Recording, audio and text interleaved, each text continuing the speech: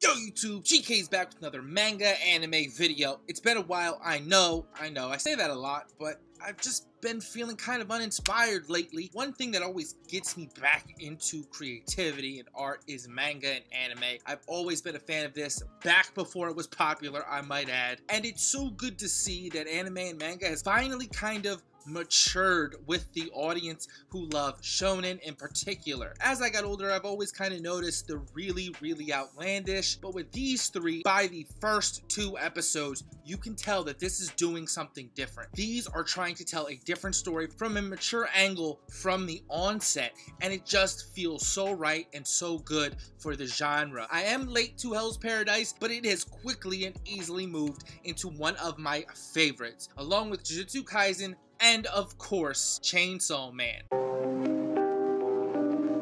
Yo, it's the Grown Kid Talk Show.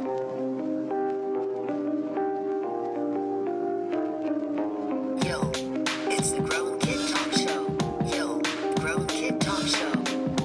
Yo, it's the Grown Kid Talk Show. I'm going to start off with the meatiest topic of this video, and the one that probably is going to raise a couple eyebrows. Jujutsu Kaisen is really falling off, and falling off hard. That doesn't mean I don't love the anime, and especially fell in love with the manga, which this conversation is really geared about and toward, but it is not hitting the way it should, or I feel like it should be hitting, considering the great start it got off to, and the world itself being very rich with things that could be done within it, and yet somehow we've arrived at this point. It's like, what are you doing? I've covered this story a couple times. Jujutsu Kaisen manga to go on indefinite hiatus due to Gege Akami's health. This is old, but I bring this up again just to say I don't believe that the health scares are not serious. Even though it was confirmed to not be a serious illness, I'm calling shenanigans on this. I do think there is something wrong, and I can see it by the artwork and the storytelling for the last several months with JK. I can't honestly, in good conscience and good faith, say that JK has been living up to the hype as it is right now. I can say, however, it has been living off that hype. I hope Gege's health is good and he can be in good spirits, but it seems very clear that he's not, or something else is wrong, and they don't want to worry us and tell us. I think the fans are kind of owed a little bit more of an explanation here, right? We support the creator, we support the teams, we genuinely have a passion for this manga and anime, and we just want more answers and clarity, because I can tell you the latest chapter of JK was a gigantic disappointment.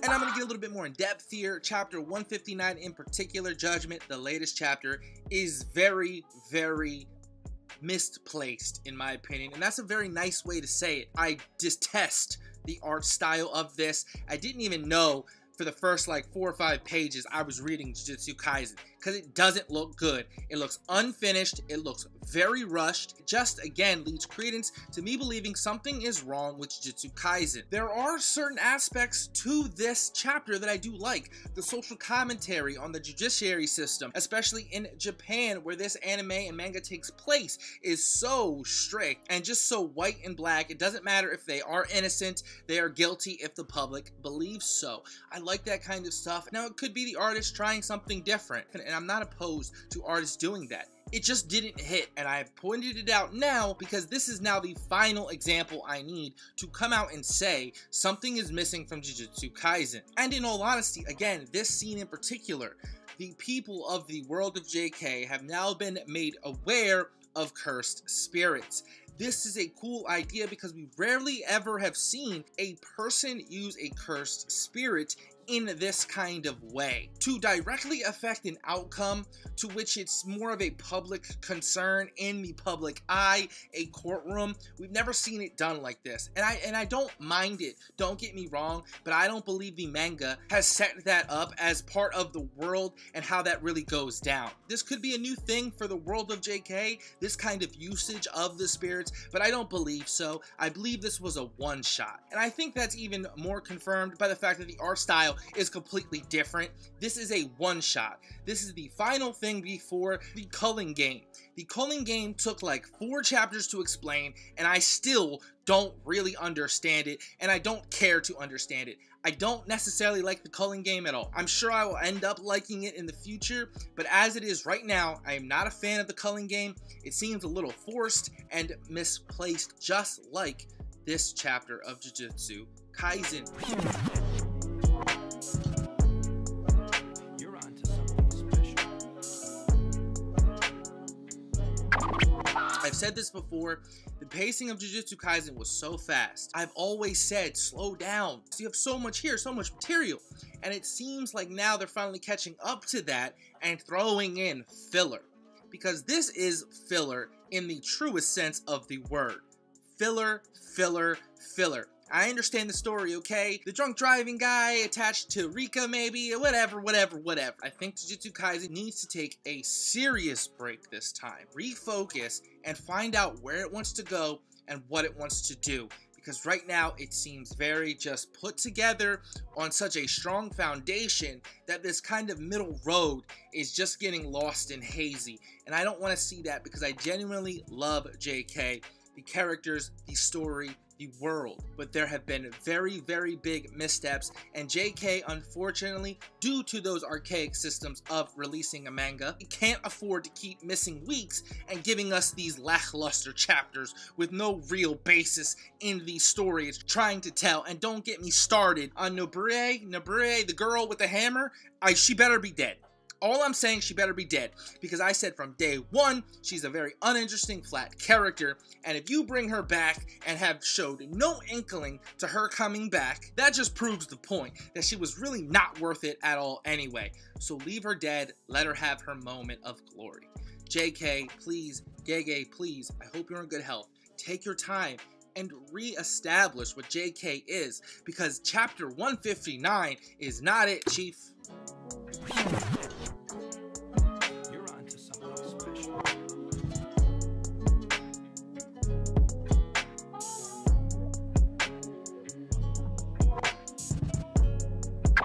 The new one I've started reading, Hell's Paradise, is it. I love it. Now let me say this really quickly. I have a bias because I really do love that Edo period style of manga and anime. Peacekeeper comes to mind, if you guys know what that is. I'm only on chapter 66 or 67, but I love it, I love it, I love it. This is more mature than Chainsaw Man and Jujutsu Kaisen combined. The art style shows very explicit body parts that you rarely ever see in manga in general, but a shonen. It feels like a mixture of the modern and that old school art style where they were unafraid and unabashed to show body parts that humans have.